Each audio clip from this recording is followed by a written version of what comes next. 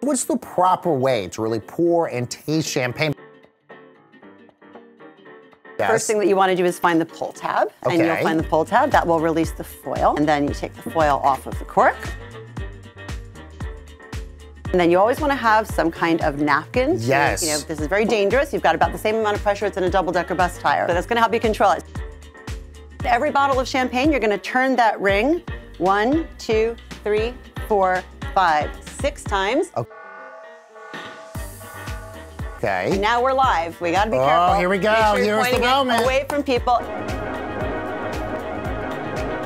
And here's the trick. Turn the bottle, not the cork. It simply gives you more control. Okay. Ooh, and look, so seamless. It's almost like you have this as your job to be able to do this.